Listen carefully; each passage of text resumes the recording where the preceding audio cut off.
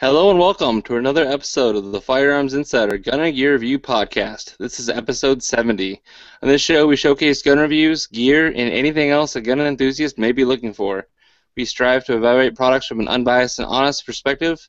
I'm your host, Ryan Cross, on the Firearms Radio Network, your source for broadcasts for shooters, hunters, and gun enthusiasts. Today I have with me listener Chad Wallace. Thanks for joining me this week, Chad. Yep, I'm glad to be here. So, It's always a fun time. Did you do any shooting this week? Or anything gun related? I did. I actually went yesterday, and it was just beautiful.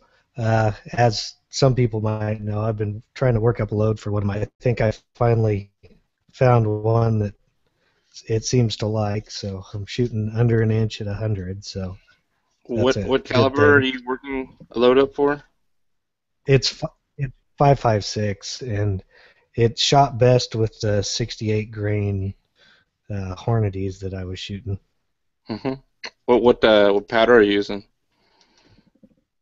Actually, I was using 4064 IMR hmm because it's readily available here. Sometimes that's the So most important thing, is if you can find it so you can repeat your load. exactly, I'm like, what's common? Because otherwise, I would have used like Varget or something because I've had really good luck with it Yeah, continually in about everything I've loaded it in. yeah. There's a pretty good supply of Hodgdon powder up here, so whenever I see H335, 331, or anything, or is it 332? I don't know. I get it, or Varget. I just get it. I don't care if it's $30 a pound. I just get it so I have at least two bottles on hand to last me. I did a little bit of load developing Yeah. myself with the 300 Win Mag. Um, it would be IMR. God, I can't pull it off at the top of my head. It's the maroon colored. It's 4895. no, it's 4350. That's it. IMR Okay, yeah. 4350, and then experimenting with just different weights to see what that 1 in 10 barrel shoots best. I'm not really looking for punching paper, although I'm looking for at least trying to do like a sub MOA cartridge or bullet that I know is gonna be effective on game. So I'm looking at like Sierra Game Kings, some Burgers, VLDs, and then some of the Nosler AccuBonds and partitions. So just taking all those variables and just starting one at a time. Other than that, though, it's been a great week. First week of starting my business, and the outreach has been great as far as a lot of friends in the podcasting community as well as family have been, oh, hey, I've got a job for you. Let's get this going. So I've been really busy. Haven't actually been able to play with any of my guns this week necessarily. So, but busy's good. Got to have ammo money if I hope to go to the range anymore.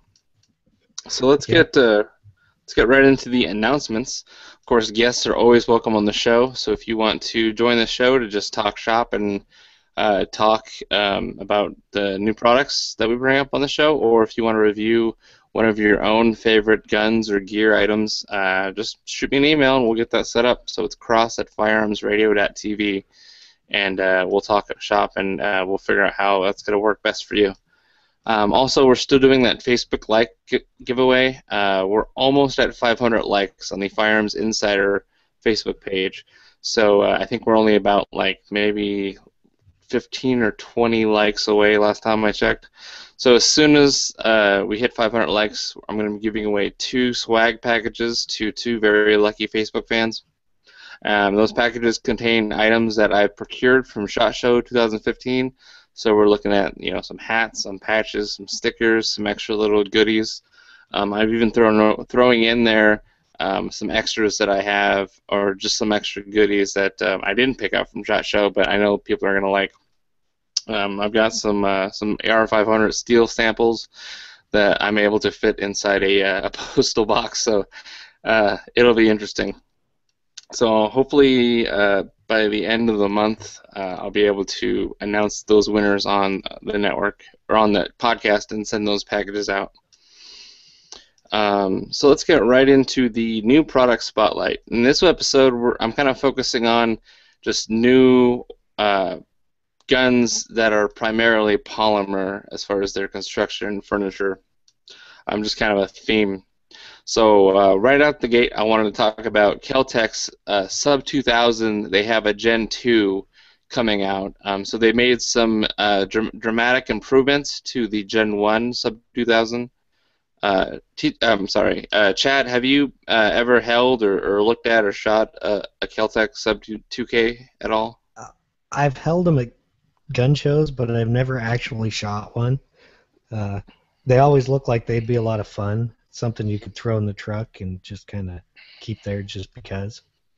Yeah, there's a huge fan following for like preppers and, like you said, people that just want it as a good truck gun.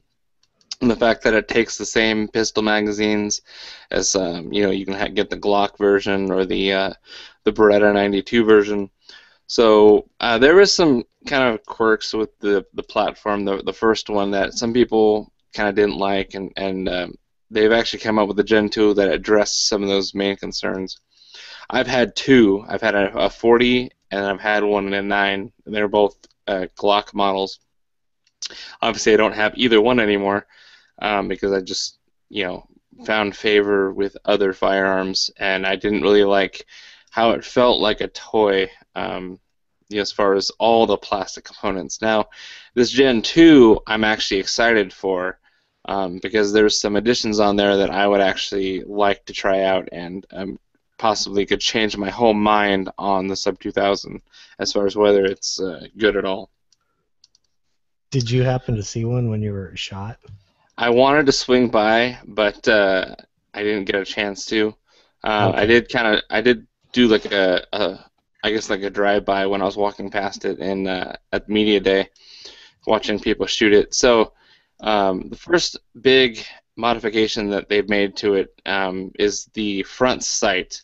I think it was Lexicon or Lexan, that kind of glass plastic material. The front sight was just a bright red plastic piece inside of a plastic housing that was affixed to the barrel, like with some sort of just gunk. It wasn't like machined to the barrel necessarily. It was just stuck on there with friction and almost like thread locker. And so if you wanted to install an aftermarket sight, which a lot of people did, they'd get like a Red Lion front sight. You had to like either cut it off or take like a blowtorch and kind of melt that gunk off and work it off the barrel. To put the new one on that would actually had machine screws. So they've actually readdressed that.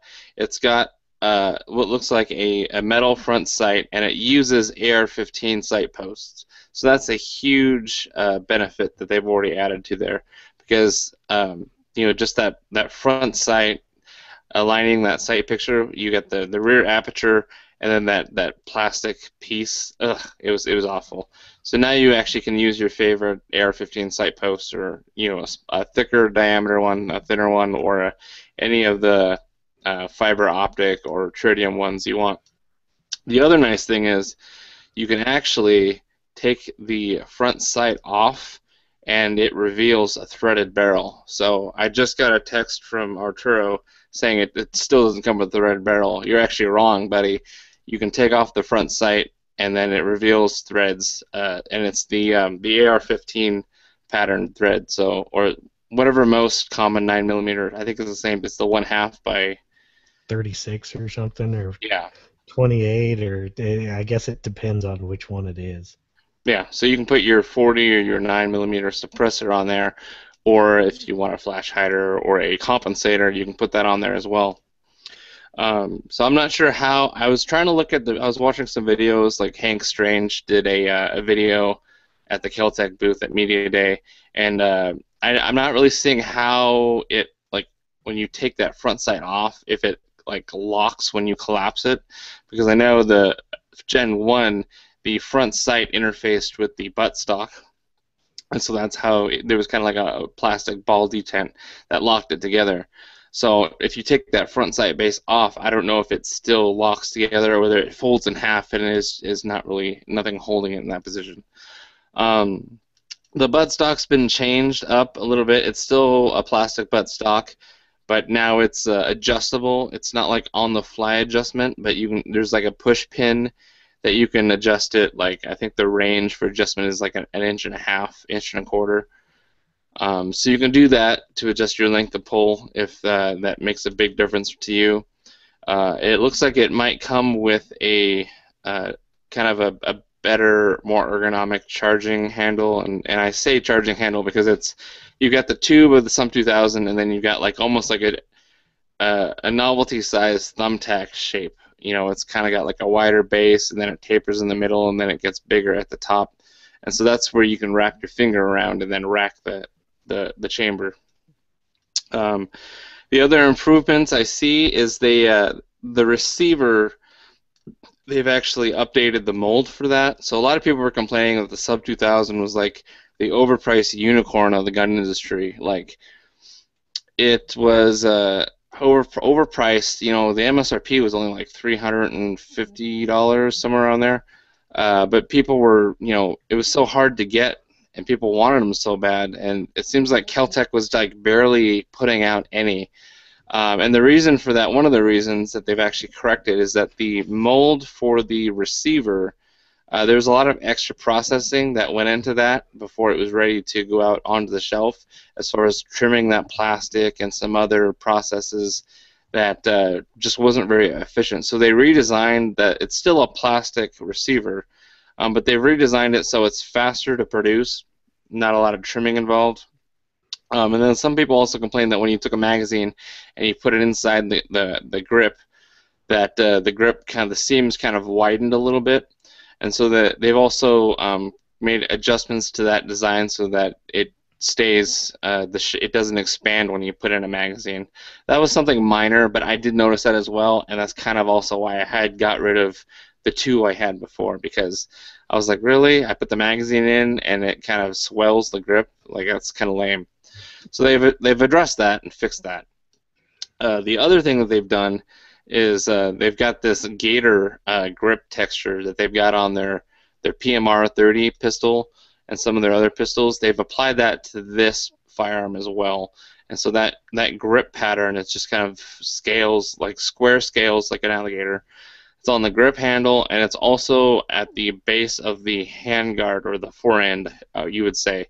And it's interesting, the forend, it's kind of a hybrid. Like at the first maybe 3-4 inches of it, it's got that gator pattern, and it's kind of thicker, and it kind of tapers down, and then it turns into a Picatinny rail on the top and bottom, and then on the sides it's got M-lock slots for the Magpul M-lock accessories. So that's kind of the all the additions that they brought to the Gen 2. There's also a bit of Picatinny rail at the bottom of the butt stock. You know, I don't know what you'd want to put there. I guess sling mounting accessories like a QD sling adapter or a Magpul sling loop. I guess if you wanted to put that there, you wouldn't put a monopod there, I don't think. I don't think on that gun you'd put a monopod on it. No. Yeah, and on the forend above where the grip is, even though it has M-lock, it looks like it has a rail on the top and bottom. Yes. I didn't know if you mentioned that or not. Yeah, the Picatinny rail.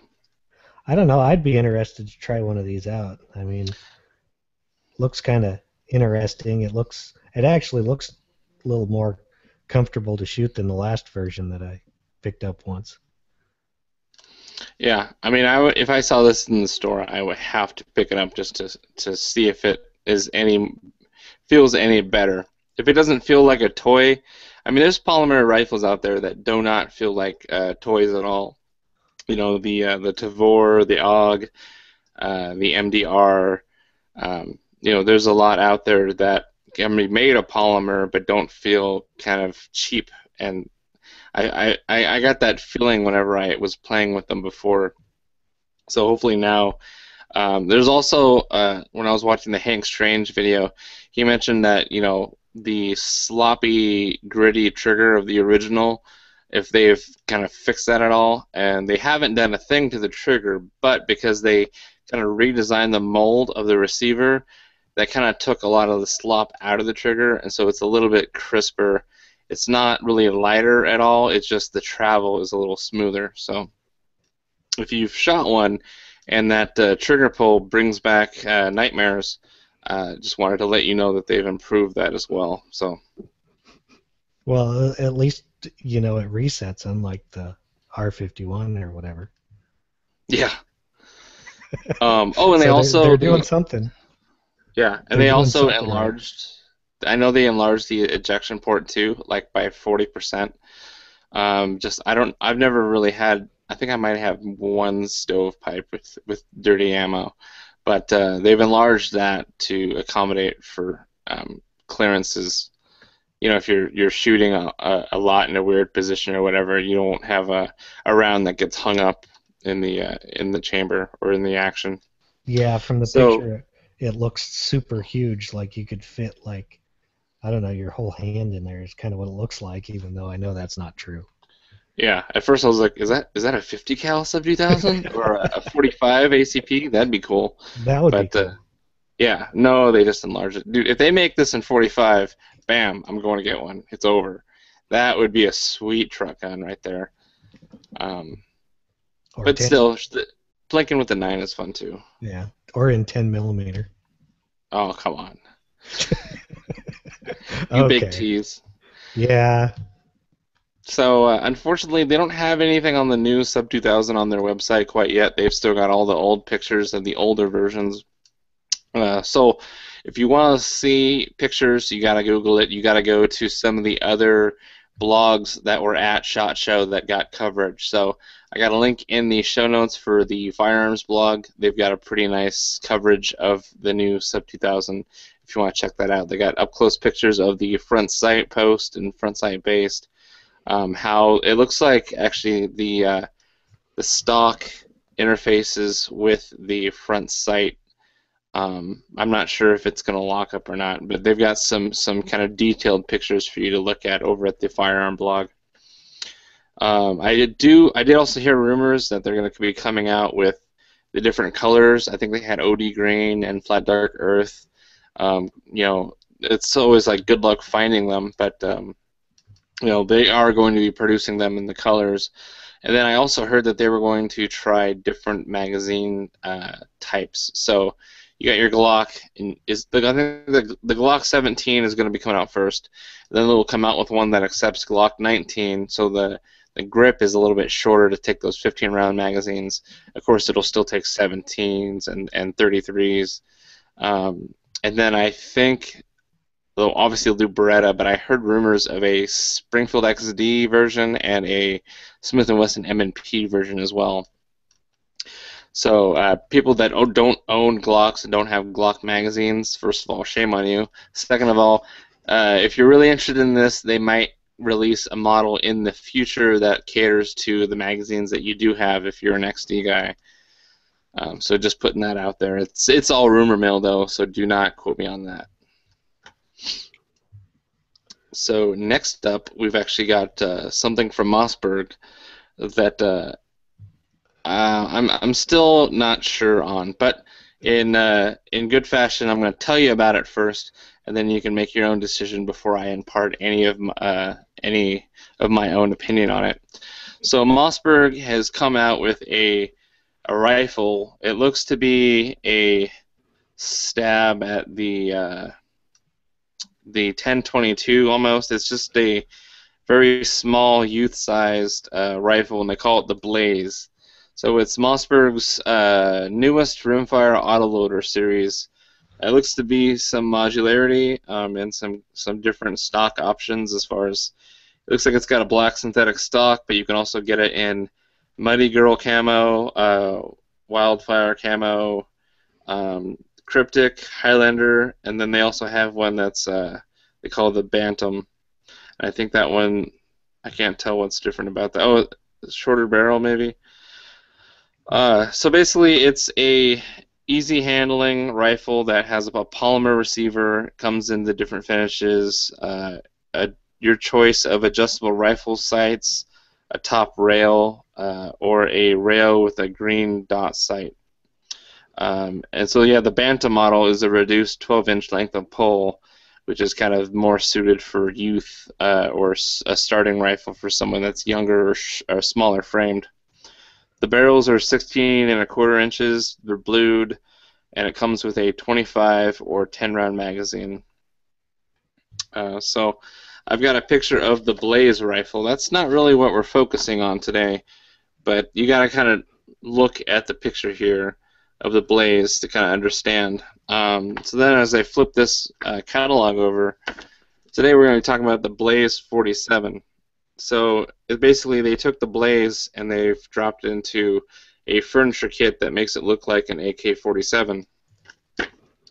So I haven't seen a lot of 22 caliber AK-47 replicas or out on the market. So it looks like this might be filling a hole that wasn't really there. Maybe I'm unaware. I'm sure somebody will text me or email me saying that there was a AK-47 in 22 that I've never heard of. So you've taken a look at these, Chad, and I'm sure that you've shot an AK-47 once in your lifetime. So Yeah, once you or should twice. be able to. Yeah. So what do you think about this? Well, my actual thing is this looks like a poor copy of an AK-47. I mean, I understand the modular design and how some people are going to like that it kind of looks like an AK-47, but, you know, it's got some pluses. It's got an adjustable buttstock. It doesn't have the AK true safety. It's got just a regular lever safety on it, like most things. So, that's a plus. It weighs 4.5 pounds, so it's not super heavy. It's the standard, kind of like all the other specs of the Blaze. It's a 16.5-inch barrel. You can get a 10 round or 25 round magazine. It's just, you know, I don't even know if the ergonomics would be the same as the AK actually. Uh, so it just doesn't really do anything for me. Right. So it looks like you'll be able to get it with a synthetic adjustable stock or in just a wood stock, and that's also the synthetic has a polymer handguard and the wood has a wooden handguard. But I'm not really so sure. I mean, I guess I'd have to look at it, but it feels like having owning an AK and shot some AKs. I don't know if I have interest in. I may be interested in shooting a 22 caliber AK. Let's just say that first. But looking at these, I'm not sure it's going to sell me on it. I think it might actually turn me off to the whole concept. But that's just from looking at it. I can't make any objective statements because I've never held one or seen one in real life. I'm just looking at a 2D picture here. So actually, I forgot to mention the MSRP on that Keltec Sub 2000 is about $500. But I actually wanted to mention that reminded me to because I was looking at the MSRP of these Blaze 47 rifles, and it looks to be $329. Now that's what an AK should cost you. Actually, but of course, AKs nowadays, because the whole bans and it's a scary black rifle, you can fetch them for $500 or $600, or if they're much nicer, even higher.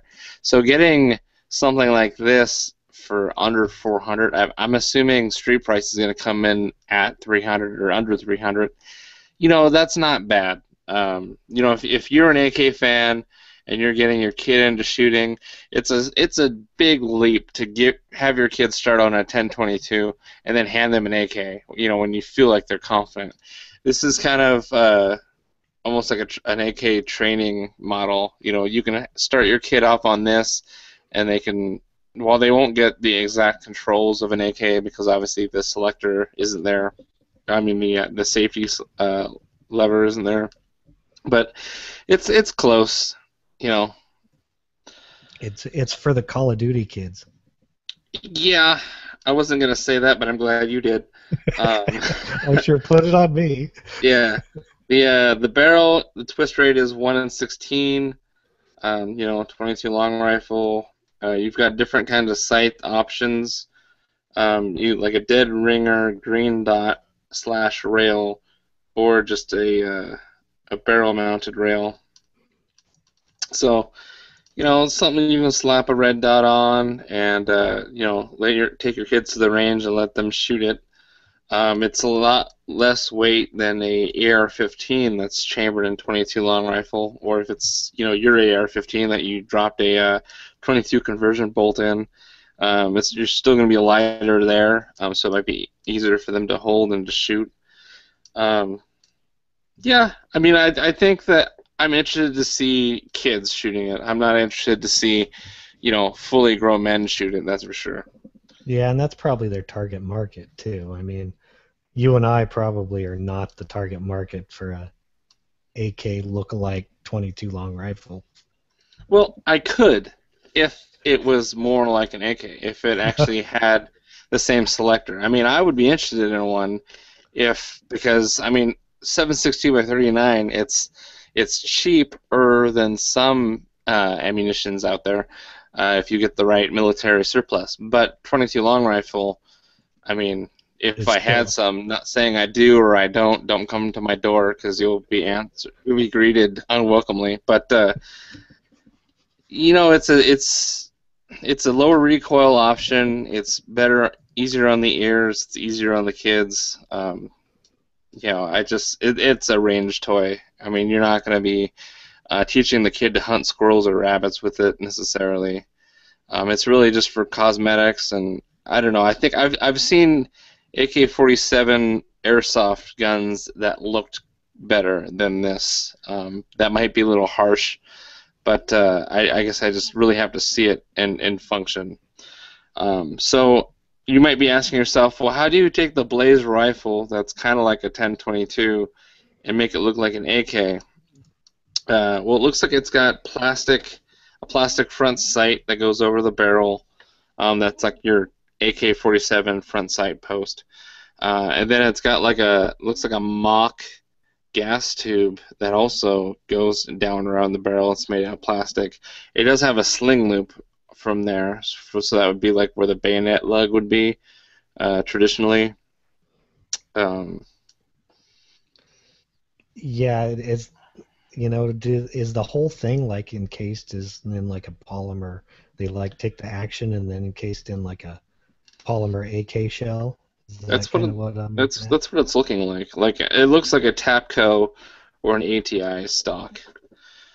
It looks like something I would yell at somebody for putting on their AK. I'd say take that off, put the wood furniture back on. But they do have this Blaze 47 in wood furniture, and I agree with you that that looks much better aesthetically. Um, but maybe if you're having your kid use this, you want the synthetic adjustable stock for the shorter length of pole. That's the only thing I can really think of. So Yeah, for 327 bucks or 329 MSRP, probably looking at 300 street price. It's not bad.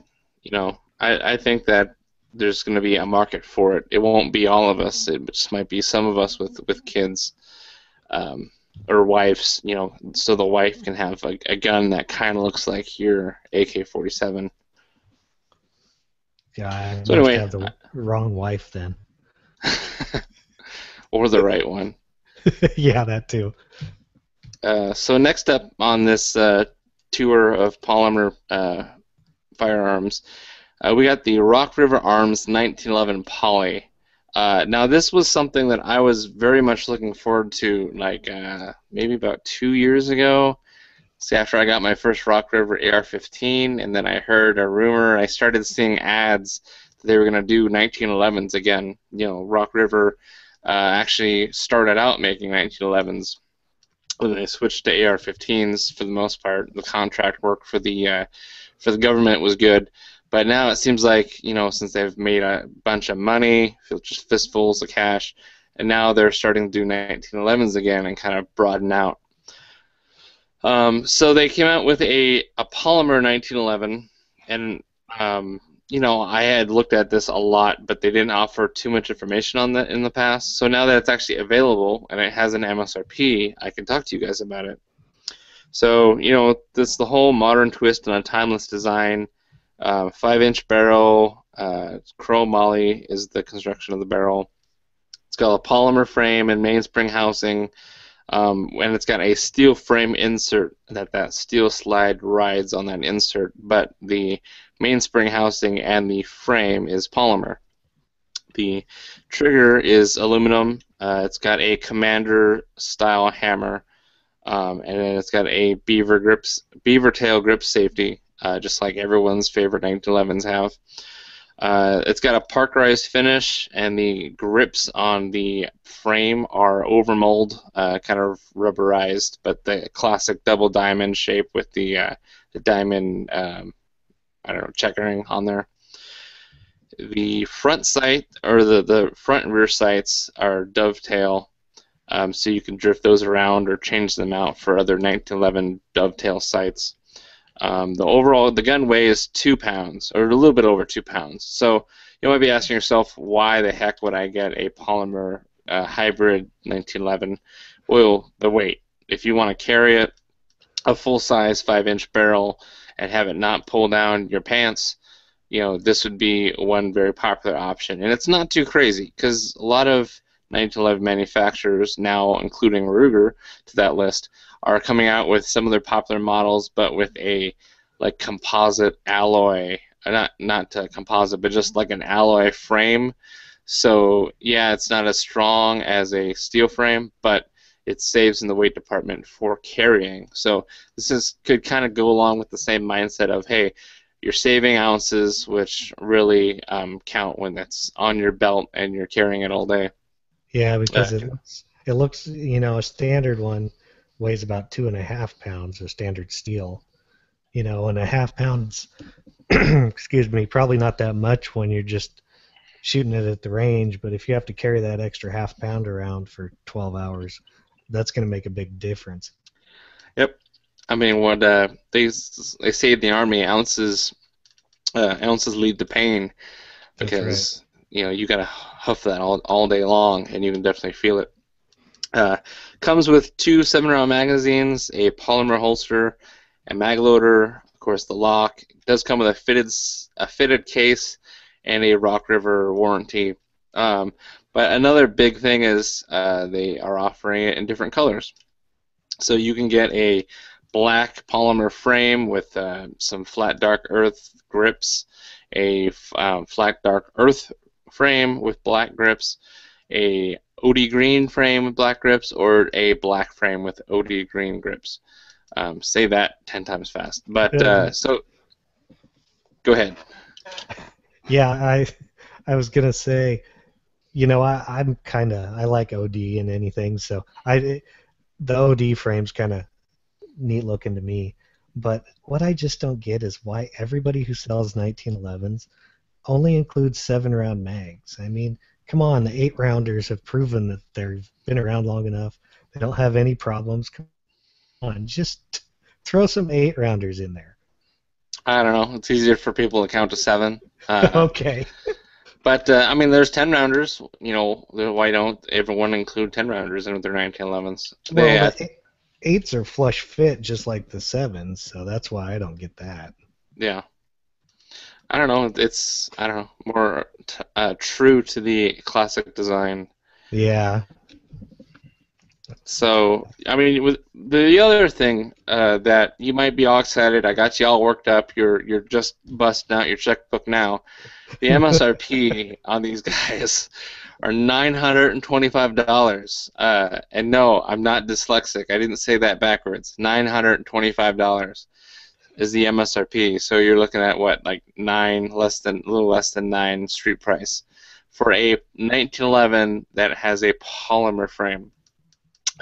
You can get very high quality 1911s that have most of these features and a steel frame, for less than that. I mean, a Ruger SR 1911 bam, you're there. A Remington R1, you're there. Heck, I mean, Rock Island Armory. I mean, the names go on and on. So why you would introduce something that's supposed to be like a little bit cheaper to produce and lighter weight when it's not lighter weight? The only thing that's lightweight about the price is your wallet afterwards. Uh, Yeah, I kind of feel exactly. like those numbers should be reversed, so it's 529 MSRP instead of 925. Because then I would be like, man, if I see one, I'm gonna get it.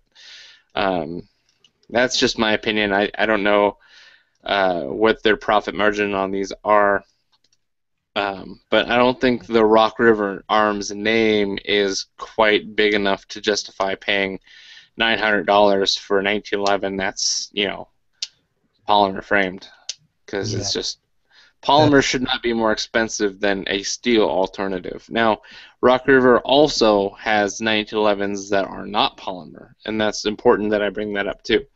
So they have a basic limited, a carry, a hardball, a tactical. They've got some bullseye models, limited match. So they're just a basic limited one. That's an MSRP of $1,950. And it might look these pistols. Granted, they do look like they're kind of built more for competition a little bit, just the way the sights are, and how some of these are titled, limited, bullseye. Let's see, the carry pistol. How much is that?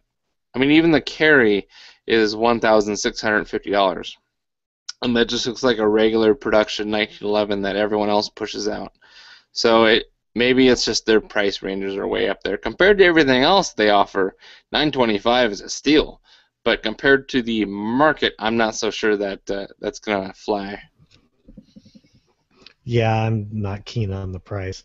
I mean, it looks like a good idea, but yeah, for that price, I think I'll buy something else that's steel.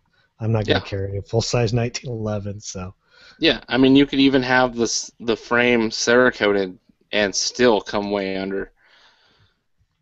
So, oh yeah. yep. But anyway, if you want to check out those for yourself, you got to go on over to rockriverarms.com and look under the RRA 1911 category under products.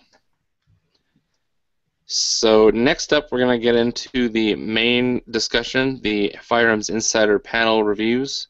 So we're going to go ahead and let Chad go first. What did you bring for us this week? Oh, I brought a tank. Oh wait, it's a range bag, uh, but it's huge. Actually, it is the Midway USA Competition Range bag, and I'll hold it up here in a minute, but I'll wait because I got it packed full of stuff, and it's kind of heavy. But what it is a while back, my good old duffel bag that I'd been using as a range bag had given up. It started getting too many holes, and I said, I need a real range bag. So I went looking, and I found this one, and I wanted a fairly large one because I don't carry it all the time. I carry it in, and that's about it. And so I decided to give it a try. It was on sale. It was about the right size. The thing has a zillion pockets. I think they listed as having 9 pockets, a bunch of different sized ones. The main compartment has a double zippered, with a little pull thing and Velcro, which is pretty cool. Uh, the one of the cool features about it is it comes with 2 pistol rugs that match the range bag and a little like ammo carrier that sits inside the main compartment. And then it also comes with a little brass bag that you can clip on and off whatever you're doing. And so what I found is you load it up with all your stuff, which consists of, everything you take to the range and maybe even the kitchen sink. It's that big. So but you can just put what you need, the ammo and mags and stuff to, like if you're shooting a match and you're walking from stage to stage, you can just take the little bag out, which I will show you here. And, it's, not huge. And carry it around. It's got some handles. It's padded. It's even got zippered pockets inside of it, and then it also has these little Velcro. You can separate it out with these little Velcro padded compartments. So that feature in itself is really cool. And then you can just leave the range bag in your car, truck, whatever. You don't have to worry about it, you know, carting it around all day. And then I think somewhere over here I have one of the pistol rugs. Just your standard everyday pistol rug. And it comes with two of those, which was, I thought, really cool. Now, one of the things I don't care for is these are pretty flimsy. They're not as padded and as nice as like one you would go buy, but I figured they threw them in pretty much probably for free, so I'm not complaining. And then you move on to the main bag here, and I'll see if I can hold it up back here far enough. And then basically you can see it's pretty good size. It's got this main compartment that I will read the sizes here in a second, since it is loaded up with targets, ammo, stapler, extra hearing protection, extra eye protection, sunscreen, because once in a while it does actually get sunny here. But got tools in it, so it will store about anything. Let's see, I'll read some info on it. I'm not going to hold it up again because it's too heavy. I'll basically read the claim to fame. It's a large range bag with lots of pockets. It's basically for anybody looking for a huge range bag. It is 22 inches long. It's 15 inches wide, which it's actually quite a bit wider when you pack it full of stuff. It's 10 inches high. The main compartment is 17 by 10 inches by 10 inches, so the full height. And that's where there's two slots in the side to hold the pistol rugs, and then you can also put that little ammo bag or whatever in there also. And then it has on the front, or what they call the front, it has two padded zipper pockets that are 8 by 8 by 2 inches deep.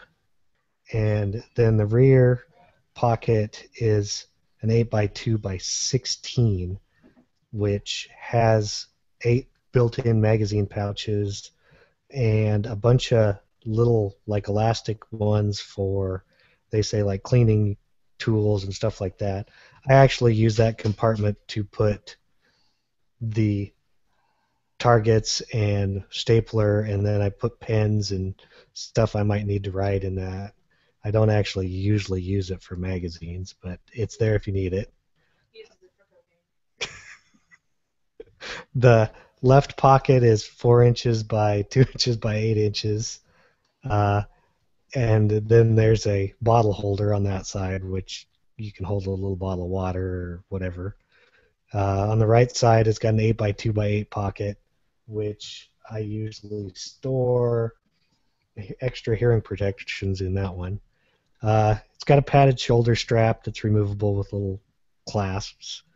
It's got carry handles with hook and loop closure, if that actually matters to anybody. And then the removable storage bag that I explained. It's your standard PVC coated polyester, and they listed it as a capacity of 2,404 cubic inches, and so that's pretty good size if you're looking for a range bag. You can no longer get the multicam, which is what I have, so it comes in black, gray, coyote, which is a tan brown color, and olive drab. Other people are saying, from Midway, there's somebody gave it 5 of 5 stars. It says roomy, nice compartments, lots of storage, sturdy, practical, not sure what else you would want in a range bag. And then there's a review over at the Truth About Guns, and they give it 4 stars for usability, flexible, practical design with more pockets than I know what to do with. They give it 5 stars for value. They bought theirs for 45 on sale, and at its normal price of 80, it's still nice. And overall, they gave it a 4 or a 5 star. The 4 is if you get it on sale, and the 5 is if you pay, or the 5 is if you get it on sale, and the 4 is full price. They range from $49.99 to $80.99, depending on if it's on sale. Right now, I think they're $59.99 for any one of the colors. The only place you can get it is Midway, so it's kind of, if you need it now, you kind of have to wait. For our ratings, the pros, I gave it the price.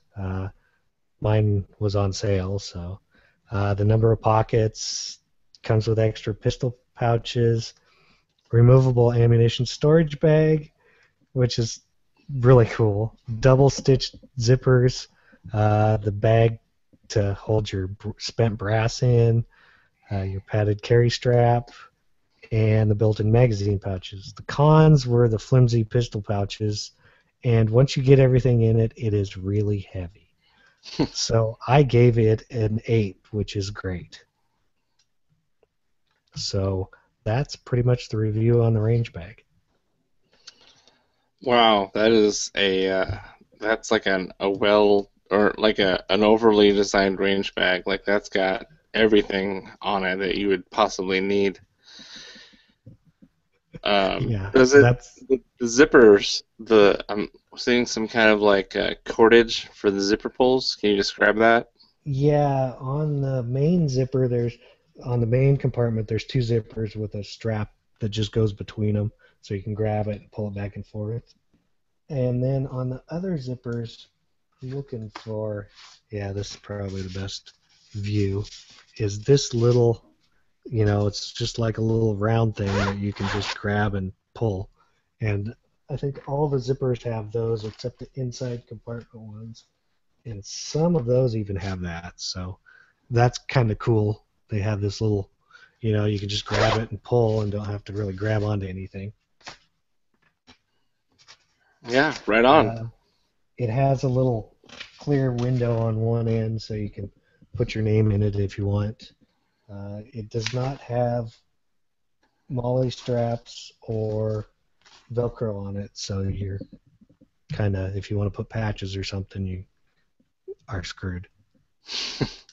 It's gotta have the patches, man. Well, you could sew some hook and loop, excuse me, on it to put all your patches on. Yeah, there you go. Very cool. And that price is actually, I was not expecting it. I guess it's on sale. That sale price is extremely good, but even at the full retail, that's not bad either. Yeah, and it seems like it's always on sale. If it's Yeah, not, wait a couple weeks and it'll be on sale. cool. Yep, and then we get the link for that in the show notes if you want to check that out on Midway's website. Yes, and then there's also the link to the review on the Firearms Insider. Yep. So thanks for doing that review. That was very interesting. I just picked up a range bag, and now I'm thinking, crap, I should have got one of those Midway bags. Um, but I'll do a review on that, and we'll see how it stacks up. So my review today is a baton, the collapsible baton from Smith & Wesson. And so this is what it looks like.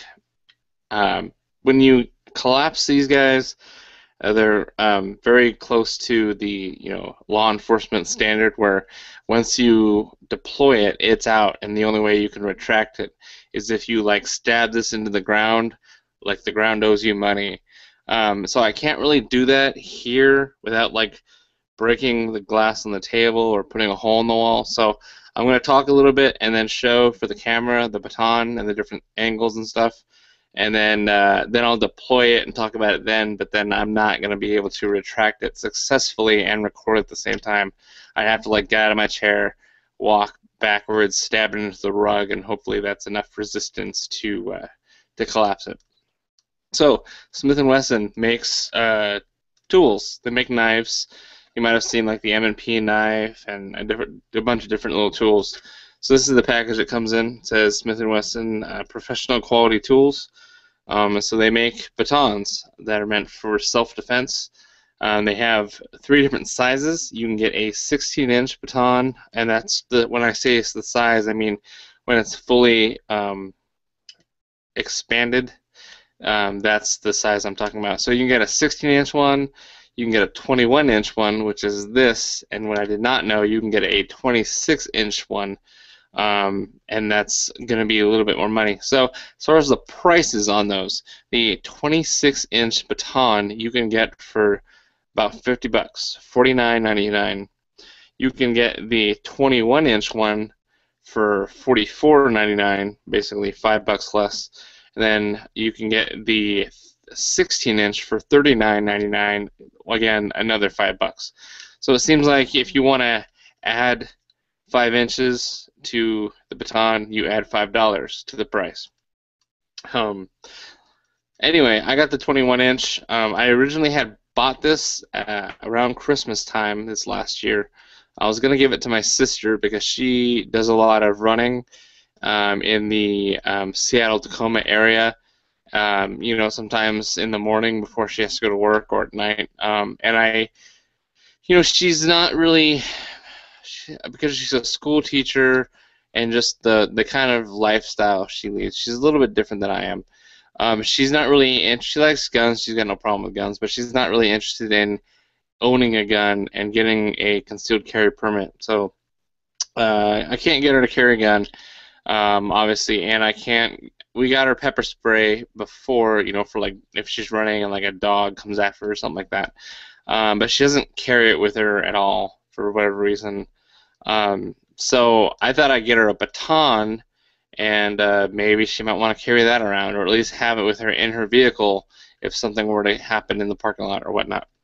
So then I found out that the county she lives in, actually, it's illegal to have a baton, a bat, a club, a concealable pool cue, anything that you can use as a bludgeoning device.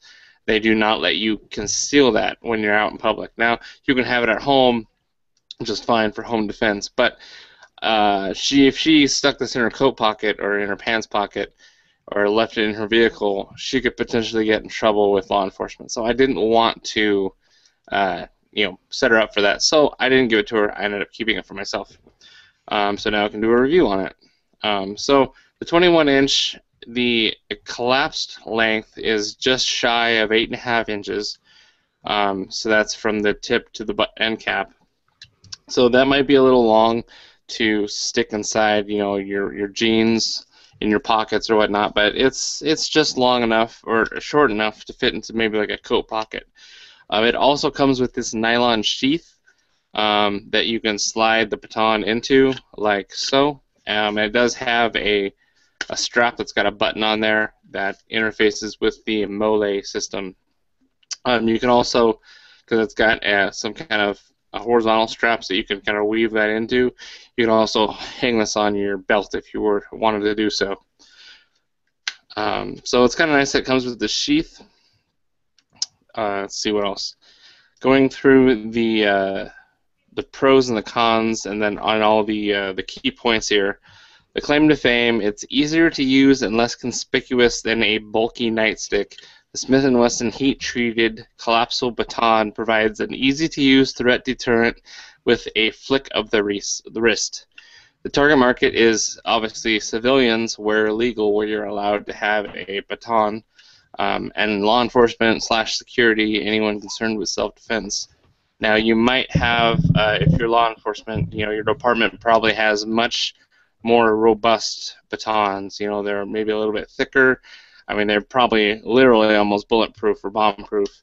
And I did check those out at a law enforcement tactical supply store, but the shortest one was $99, almost $100 for like a 9-inch one, little tiny one. I thought it was a Kubaton.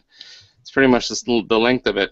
And if you wanted the longer ones, I think like 14 to 16 was getting up to $200. So obviously I didn't want to go that route, but then I realized that Smith & Wesson makes these for under $50. So for this 21-inch version, I'm only in $44, $45 bucks. The features and benefits, the grip itself is, they call it a thermoplastic polyester elastomer, but I pretty much just call it rubberized because that's what it is. It feels rubberized. It's got a basket weave texture, and it's got these raised tread, almost like pill-shaped, and they're really aggressive. So this thing really is tacky in your hands, and I've also, like, dunked it in water and also held it, and it's still very tacky even when wet. So that's a huge benefit to the grip that they used. The tensile strength, they rated as 6,638.78 foot-pounds, and then the bending strength is 4,055.84 foot-pounds. It's constructed out of 4130 seamless alloy steel tubing, and it's got a hardness of 46 to 47. So they're only available in black, and I told you those three lengths, 16, 21, and 26 inches. What others are saying, so I bought this from Bass Pro Shops. I got some Bass Pro gift cards during Christmas, and trying to find what I can use those cards on, I ended up buying the baton. So this review comes from Bass Pro Shop's website. He says, the title of the review is Vulgar Display of Awesome, which is like the best band name I've ever heard. He said, advantages, it's easy to use, durability, performs well, value for the money, and quality. These are made very well, grip is perfect, weight is hefty, action is solid. These are not for your Halloween costume unless you plan on being attacked. I guarantee this will deter just about any attack or put said attacker in touch with reality. First thing I did was flick it all the way out, and I'm very satisfied. Very. So then the second review is from LA Police Gear. It says, okay for the price, the baton fits way too tight in the sheath for any kind of quick draw.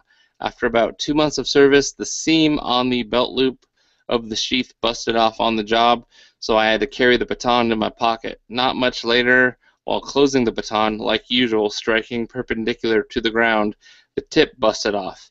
For all intents and purposes, it is still serviceable, but if I could do it all over again, I would have spent the extra money for a quality-built, reliable piece of gear from ASP. That's a competitor or baton maker.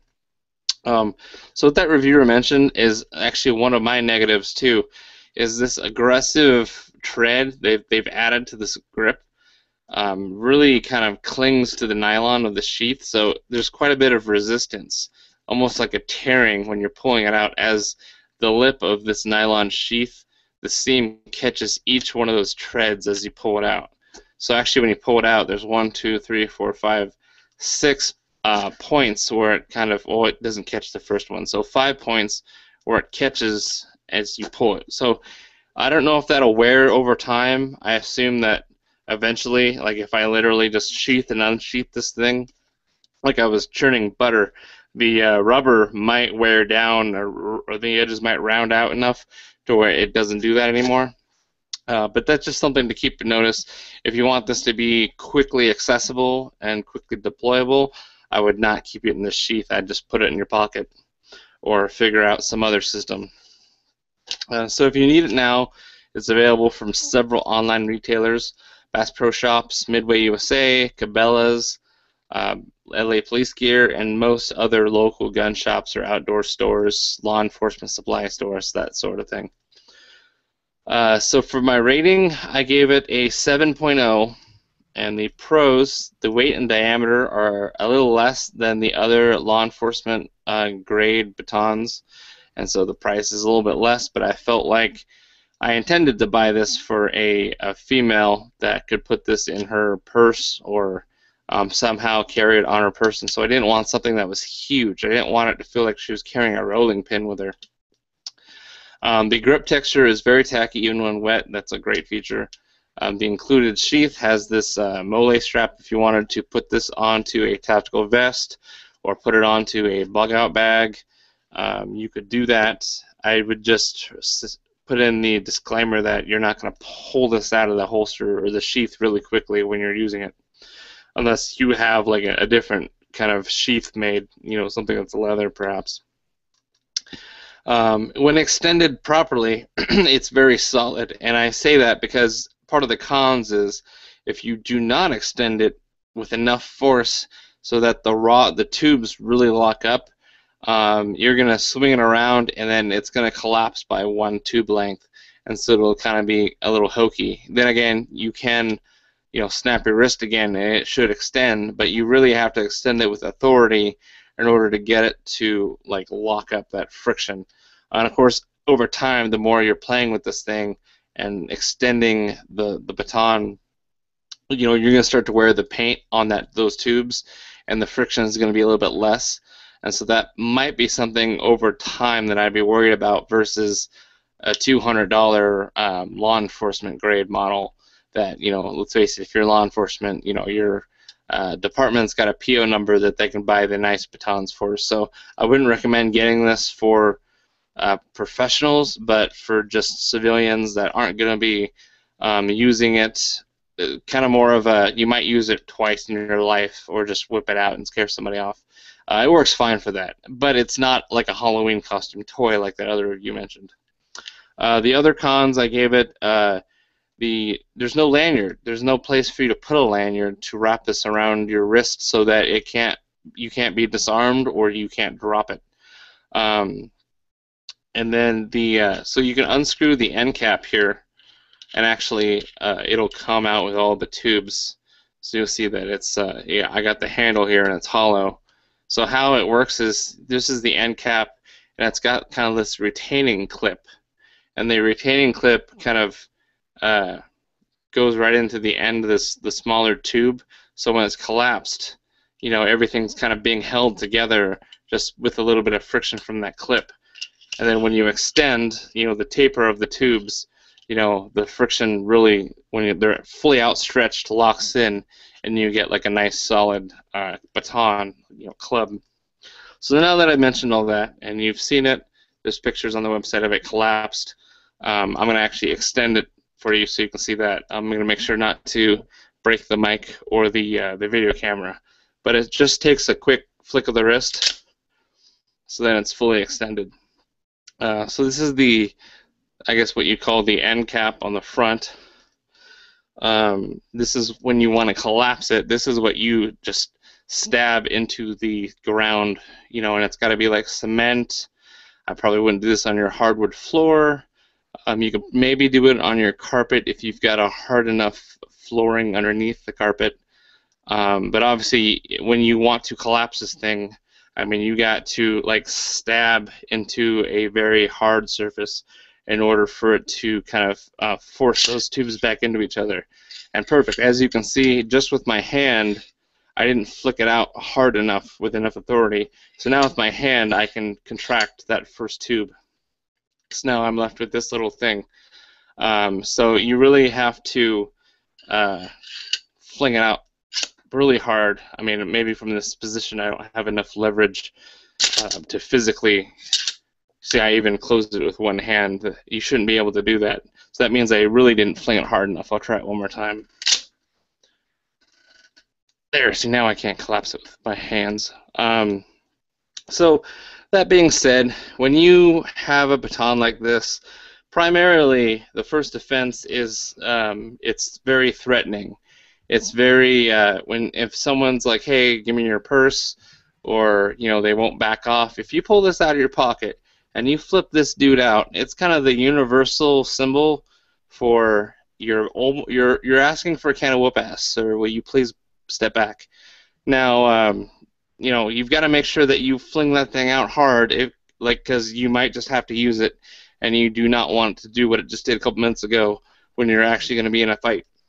But that being said, there's lots of reviews of people saying that they've used this and gone around and in their backyard beat the crap out of a bunch of inanimate objects, and it seemed to hold up pretty good. That one review about it being if you're not stabbing it like directly perpendicular, maybe at an angle, perhaps that force is enough to start to damage this end cap. I do have some of the edges starting to chip a little bit from me doing that, so just keep that in mind. So I would definitely still use this for self-defense, but I definitely have playing with it and not really using it for defense. I see some of the weaknesses in it, and so I got to keep that in mind. If I'm, if there's a druggie that's, trying to mug me, I really got to fling this thing out there and show them that I mean it, and hopefully I don't have to use it. But if I do, if I've used enough authority to extend it, I know that I could use this to manipulate the situation and get away without really causing harm to myself, or defending myself from harm. So that's pretty much my review. You can find these at most military surplus stores. Sometimes they carry these. Big box stores, Sportsman's Warehouse, Cabela's, things like that. Just keep in mind that it's not a law enforcement baton. It's kind of like a little bit of a downgrade version, but it's a step up from a prop for a Halloween sexy cop costume. So just keep that in mind, folks. That's all I'm trying to say. I don't think I have any questions for you on that. Not even gonna ask me how many something about the sexy cop costume. No, No questions on that. no, Pretty self-explanatory. I'm not gonna ask about that. Okay, probably for the best. Probably. I don't want Jake to get too mad at us. Yeah. Anyway, let's get into the tech gadget or app. And this week, actually, I found something a little bit interesting that I know a lot of you guys. I've been talking about Tracking Point in this segment of the podcast because Tracking Point's product kind of perfectly slips into what the tech gadget or app segment is supposed to entail. Something highly technological that brings the firearm to another plane of functionality and use. Now, the Tracking Point stuff is really expensive and much out of the realm of the civilian, that doesn't make 200 grand a year. So that said, Remington has come out with a digital optics system that is kind of powered by, partnered with, influenced by Tracking Point. Like, it literally has the Tracking Point logo small on the scope itself. So they call this the Remington 2020. Of course, 2020 is what you would say for having a very good quality of vision. So the 2020 is a digital optics system. They've got a lot of flowery language on here. It says it's the only digital optics system that lets you see the future. So I'm going to just skip past all that BS because Remington's got some black eyes right now, and coming to the market with a digital scope, it's kind of, I guess they can market it with every last penny they have, and it's still not going to really sell itself. So I'm going to try and tell you exactly what you're looking at here, and hopefully it'll do a better job convincing you this is going to be useful than just reading their marketing materials. That said, Remington's website, the shoot2020.com, shoot2020.com, is kind of their product-specific page for the 2020 scope, and they actually did a really good job of making an interactive virtual tour of the scope. First, you're looking at it on their Remington 700, and then when you click on the next arrow, it kind of gives you a zoom in, and then the scope, the whole rifle rotates, so it kind of shows you the three-quarter view of the scope. And so then it tells you the integrated components. So it's a 3-power to 21 scope. It's got a laser rangefinder on board that's capable to 750 yards. On it, just like its Tracking Point that it's, I guess, trying to imitate, it's got an advanced ballistics calculator. It's got video and audio recording on it, and it's got its own Wi-Fi server. So it allows you to range your target, and then you can plug in the load that you have if you're shooting. They offer this on rifles, I don't know if you can buy the scopes separately yet. So that's something that you might have to, if you're not interested in buying a new Remington gun, I don't think you can get the scope separately quite yet. They have it for the Remington 700 long range, I believe in 30-06, and they have it comes with a on a Remington 700 SPS tactical in 308. You know, kind of the shorter bull barrels with the Hogue stock, and then it also comes on an AR-15, like the I forget what it's called, like the AR-15 or something. It's the Bushmaster Varminter. Oh, okay, thank you. Um, so the price is going to fluctuate between which one of those rifles you want to come with. So the price tag I'm about to tell you, it might make you drop your jaw a little bit, but keep in mind that comes with the gun. So we're looking at a range between $5,500 to about $5,575. So depending on which one of those rifle platforms you want, the 700 long range, the 700 short action on the SPS, or the on the Bushmaster Varminter, you know, you're looking at that range of, you know, $75, 5,500 or $5,575. I think I read somewhere that you might be able to get it's rumored that getting the optics standalone probably be about $3,000, $4,000, somewhere in there. So obviously how this differs from Tracking Point is it doesn't interface with the firearm that it's mounted to at all. So there's nothing to, you know, nothing that goes to the trigger so that you, like an actual Tracking Point, you hold down the trigger and you just kind of hover your crosshairs over your tag that you've made, and then it'll go off automatically. Doesn't do any of that. What it does do is, you know, the reticle, once you've tagged your target with the button on top of the scope, and then it ranges it as you have tagged it, and then it'll automatically, when you have programs, say you're shooting 30-06, and you're shooting 175 grain Sierra Match Kings. Actually, it would be Game Kings if you're trying to shoot an animal. So then once you have all that information plugged in, it's got the wind on there. You have to, you can mount some kind of, I guess if you had like a Kestrel wind meter, or you knew how to look at the grass and estimate the windage, there's like a little rocker on the top of the scope that you toggle to change the wind. So, you know, you can toggle it and go like 5 miles per hour, you know, right or left, whichever direction you're facing, east, west, whatever. So basically it sets your windage by doing that manually. If you've tagged an animal and that animal is moving, supposedly there's an advanced movers mode, and it'll actually tell you how fast the animal is moving too, if the animal's running at 10 miles an hour or whatnot. So then there's, like if you're recording video, there's a video memory time and recording on indicator, your Wi-Fi indicator with bars. I mean, this heads-up display has a lot of information on it. It's got temperature and barometer pressure on there, battery condition, and battery percentage left. Obviously your zoom level. It even has rifle cant read by internal gyroscopic sensors. So kind of on the bottom, it almost looks like a compass, or if you're on I guess like if you're flying a plane, you know, it shows you if your wings are parallel with the ground.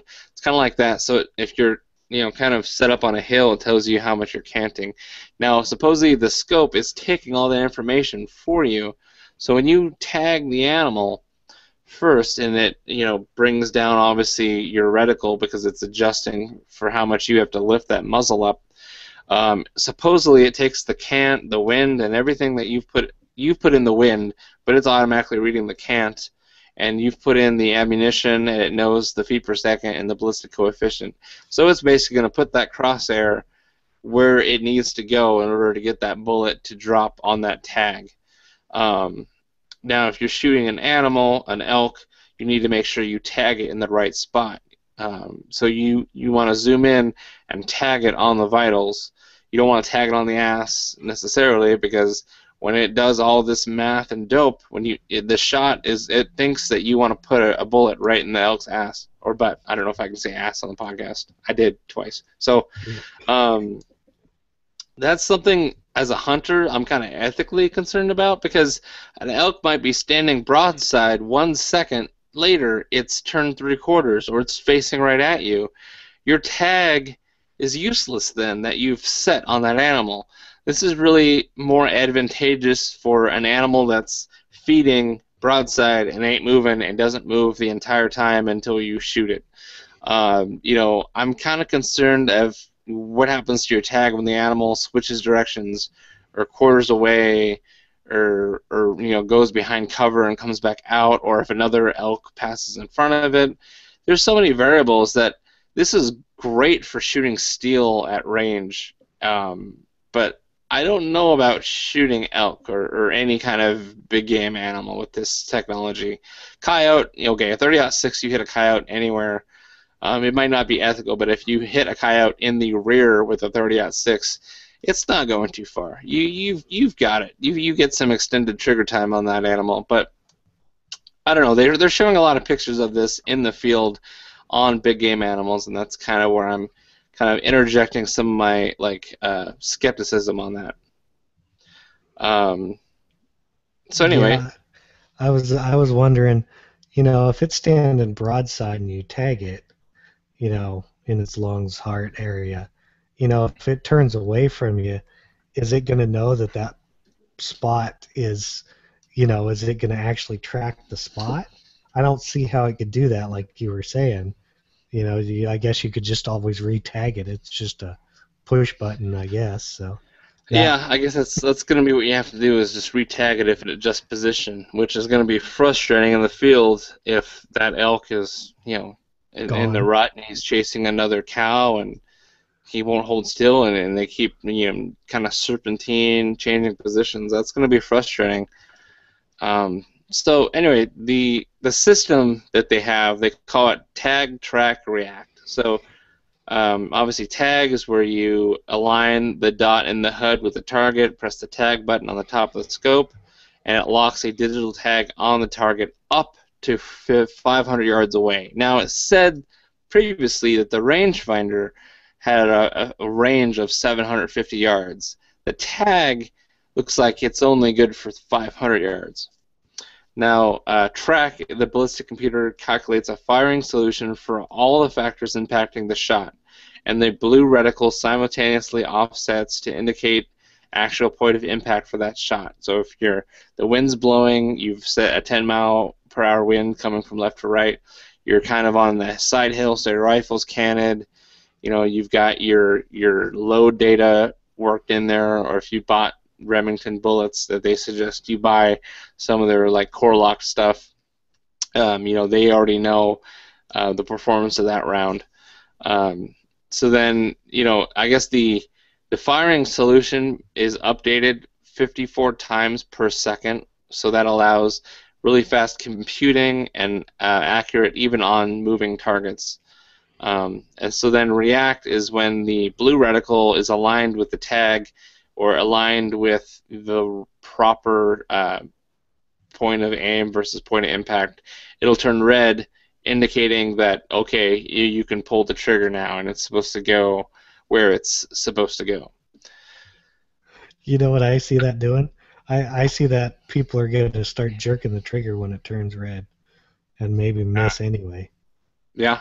I mean, that's kind of why Tracking Point has it integrated in with the firearm. So you're holding down the trigger, and it's blue, and when you're hovering the scope over your tag, when the crosshairs line up with that tag just right, it takes the human element out of it. It shoots. As long as you've got the trigger pulled, it fires for you. It's kind of like, you're flying an F-22 jet, and you've taken the safety off, and man, it's sending it, when it's locked on there. So, when it turns red, that might be okay to shoot, but half a second later, it could go back to blue, and maybe you missed your shot. So anyway, we've talked about the aiming things. It'd be great for stationary steel targets, maybe even some rock chucks or groundhogs varmints that like to stand up and hold still for 5 to 10 seconds at a time. This would be fun for that if you could be fast enough on it. Now the recording and streaming is kind of cool because it's got a built-in mic, so if you guys have buck fever and you're talking like a bunch of yahoos, it's going to pick up all that, so that'll make an interesting home video later on. So then it saves the video and the audio to an internal memory, generates an MP4 file which can be downloaded via Wi-Fi to any tablet or smartphone that uses Android or Apple iOS. So that's kind of cool that you can, on the way home from the hunt, you can download it on your buddies can download it from their phones. Just kind of tap into the scope using the Wi-Fi network that it has. That's kind of interesting. Or if you don't shoot anything, at least you could review footage of, oh man, look at that bull, or look at that buck, and all that. So then you can also stream it to a tablet or smartphone. So that gives you, much like the tracking point, the ability to have a spotter or a coach or just a partner when you're out hunting or shooting that can look at what you're looking at on their device. So if they've got a spotting scope and you're zoomed in all the way, they can kind of communicate with you and be your spotter. Like, oh, not that bull. Aim, this high or this low or whatever. So I'm kind of hoping that you can use this smart scope kind of dumb too. That you can, if the batteries die, or obviously it needs the range finding aspect in order to adjust for elevation. But it'd be nice to not rely on that whole tagging, tracking, and slapping the trigger when it turns red kind of thing. Yeah, but without, it seems like there is no etched reticle, though. I mean, Yeah. it looks like it's just whatever's displayed. Yeah. And so that's like the Burris Eliminator 3 is kind of a similar system. It's not quite as high-tech advanced. It's a little bit more, I guess, just like it's got a thick bottom post, and it's got like a little dot that kind of moves up and down that line. And then as far as the windage, you have to kind of do that on your own. But it's got a reticle that you could still use without using the smart technology. You can zero that thing at 100 yards, 200 yards, and still use it without implementing the electronic functions into that.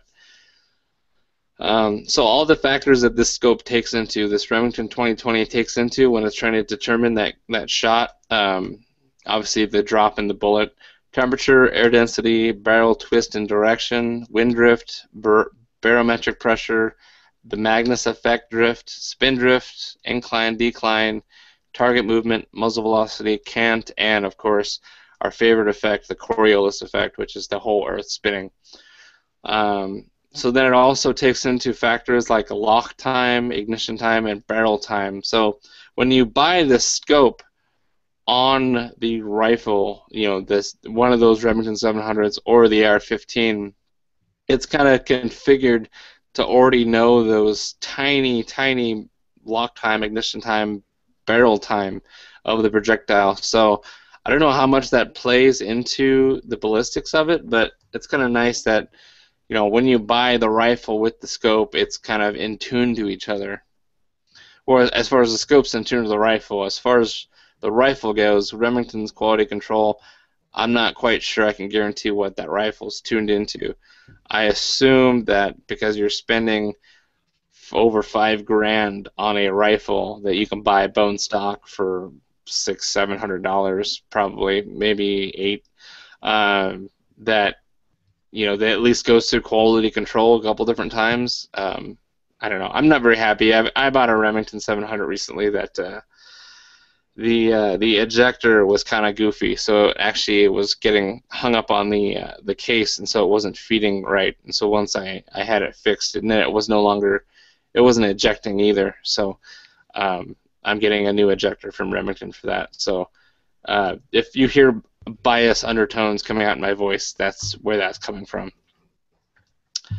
But anyway, back to the scope once again. It's got internal hardware, it's got a microphone, ballistic calculator, zoom controls, environmental sensors for all those pressures and whatnot, a compass. It's got a low light cut filter for shooting at dawn and dusk. It's got that Wi-Fi server, integrated rangefinder. It's got a lot of stuff under the hood. As far as the software goes, there's a couple apps that you can download on your phones. There's the Remington 2020 app, and then it looks like it'll also use the Shot View app from Tracking Point. So that's really cool that it can use the same software as Tracking Point, but at a fraction of the cost, because Tracking Point's, God, I don't even know how much those are, like 14 grand to $20,000. Yeah, I was This thinking is 15.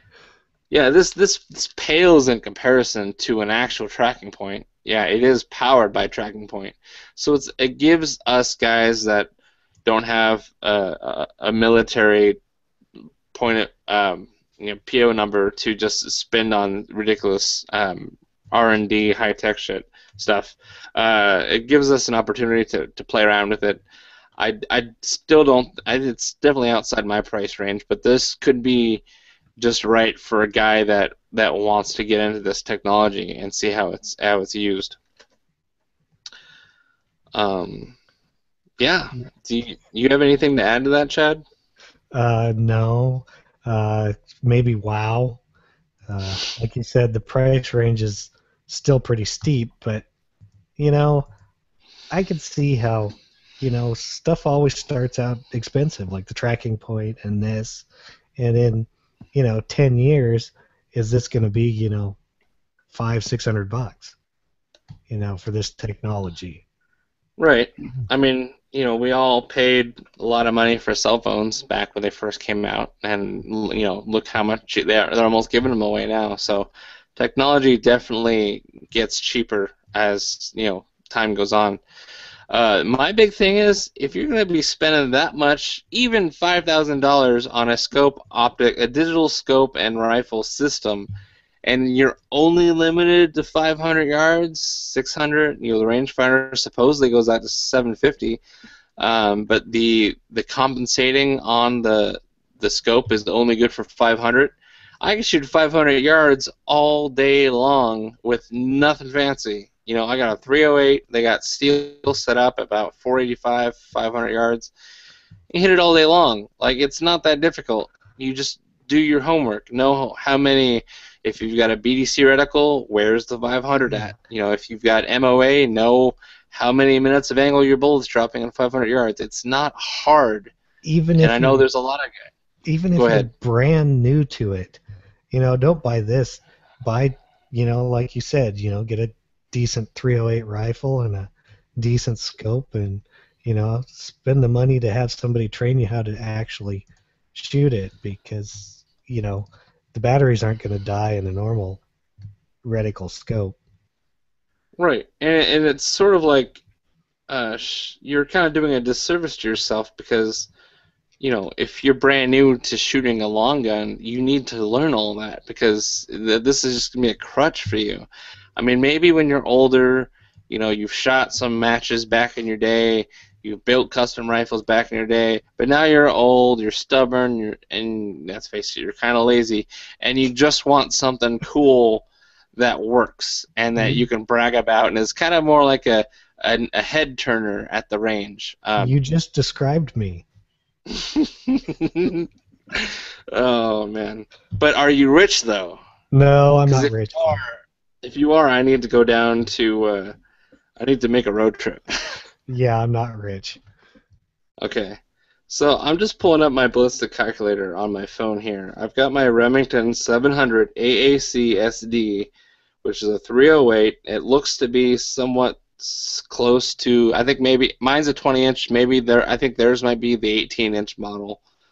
And I'm just gonna plug in my best load, Sierra 168 grain Match Kings. You can buy that bullet in Federal Premium right off the store shelf if they have it. So I got all my data in here, my altitude, all that. I'll just hit calculate. Now, 500 yards, my bullet is dropping 61.1 inches, and that equates to 11.7 minutes of angle. I have a scope that's got MOA subtensions that go all the way out to 20. So I've got a pretty good idea of exactly where to hold to hit my target. And like I said, 500 yards, I can hit that every, probably 4 to 5 times, 8 out of 10 times. I'm being humble. You're trying to be real with you guys. It's not impossible. So a system that's this expensive, I would have tried to beef it up so it could reach 1,000 yards. You know, a lot of guys, you know, when they're spending a lot of money on custom actions and having them blueprinted and having, you know, having them trued, getting really nice high quality glass on there, freaking $2,000 Night Force scope on there, so they can hit 1,000 yards. That seems to be like a good cap. Like, you know, guys want to hit 1,000 yards. That should have been what this scope was focused on. The guys that have the money, that are interested in, you know, maybe that shortcut to get to 1,000 yards and hit effectively. You know, those same guys that have that money, they've already got budget builds that they've got lying around in their gun safe that can hit 400, 500, 600 yards no problem. So I don't know. I mean, that's just my opinion on that. It's really, if it came down on price for and it had that 500-yard cap, okay, I understand. You know, maybe $2,000, $2,500, 500-yard cap. You want to step up to 1,000 yards, you're going to need to pay $5,000, 550 for $5,500. Not just, you know, the way this is set up. It doesn't make much sense to me. You know, you could take long-range shooting courses and learn to shoot 500 yards better with your rifle, with your optic, with your freaking cheap Tasco $40 scope. You could learn to shoot 500 yards. You might have to do some Kentucky windage, but you could do it. So that's what I gotta say about that. Yeah, that's about it here too. Yeah. Now, if Remington wanted to send me one to try out, sure, I would try it out, because it for me, it'd be a novelty. It'd be fun to try and see how that technology works. You know, those odd ranges where, you know, you got to pull out your rangefinder. Is it, you know, I look at it and I think it's 550, but it's 580, and I'm really trying to stress minute of angle accuracy. You know, that would come in handy for, you know, shooting things that you need to have the range split second right then and there, and then not have to, you know, do your turret adjustment or, you know, use your come ups on your reticle. But anyway, I've talked about enough about that. So we don't have any listener feedback this week. As always, listen to all the other shows on the Firearms Radio Network. We've got some awesome shows on the network that cover all sorts of things. We're talking, or this week, I'm still plugging the This Week in Guns podcast. This podcast is great for if you're busy, you're working, you don't have time to catch up on the news, you know, going to the blogs and seeing, you know, what new gun came out, what, you know, self-defense shooting that was high profile happened, you know, what are, you know, nannies and mayors trying to do now to take away my gun rights. That kind of firearms-related news is covered each week in This Week in Guns. You could literally sit down on Saturday or Sunday, download the podcast, and catch up on whatever happened that week. And then you can do that the next week and the next week. So it's really nice to do. It also helps if you pay attention to a lot of stuff, and then you listen to it, you know, then you're a little bit more better informed what they're speaking about. So if you want to listen to that, go to www.thisweekinguns.com to download, listen, and subscribe to that podcast. Make sure you send any questions or comments or feedback to podcast@firearmsinsider.tv or cross@firearmsradio.tv. Whoever subscribed podcast@firearmsinsider.tv to spam, not cool. That's getting like hit with like some, was it like cat fancy or some spam like that? Anyway, unsubscribed. Remember to go on to iTunes and leave this podcast a review, especially we'll be doing some giveaways in the future. I'm trying to come up with a really awesome prize to give away for the next iTunes review contest that we do. I think after this Facebook contest, I should have figured out something really cool by then. So I'm going to really try and step it up. The last thing we gave away, I think, was that Negrini handgun case, and that was a really nice handgun case, but I think I want to do something that's on the same level of equally cool, like not just stickers in the mail, but like, wow, I could actually win something awesome. So there you go. Check out all the other shows on the Firearms Radio Network by going to firearmsradio.tv/iTunes, and remember to visit the Firearms Insider website, firearmsinsider.tv, for the reviews we talked about today, previous reviews, future reviews, and also industry coverage for like SHOT Show, NRA Show, things like that. So once again, Chad, brother, thank you for joining me this week. It was really great to have some of your input on these items. Yeah, anytime. You know, I'm pretty much free most of the time, and it's a lot of fun, so I enjoy it. Thanks for having me again.